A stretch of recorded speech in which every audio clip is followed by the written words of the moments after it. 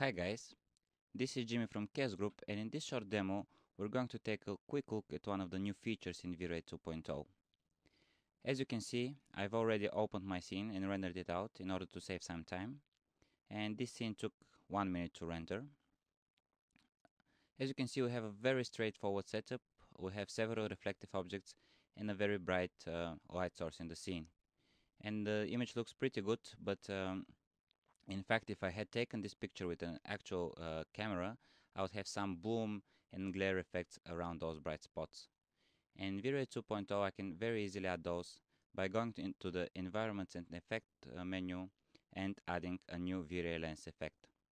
So what I'm going to do now is I'm going to enable the bloom and click on the update effect, and you will immediately see the effect that this creates. So we now have some bloom around the bright spots, and I can actually increase the size of that bloom effect and update the effect right away, or I can play with the weight as well. And the cool thing is that these effects are added as a post effect, and we can immediately see the result. We don't have to render everything all over again.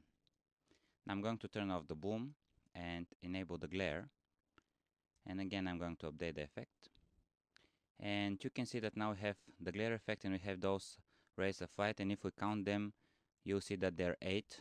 The reason for this is that my physical camera actually has the aperture has 8 sides. So I'll select my camera, go to the modify tab, and here in the blades you'll see that we have a number of 8. What I can do is I can also turn on the diffraction and maybe increase this weight a little bit and the size a little bit, and update the effect once again. And if I zoom in, you'll be able to see the actual diffraction of light.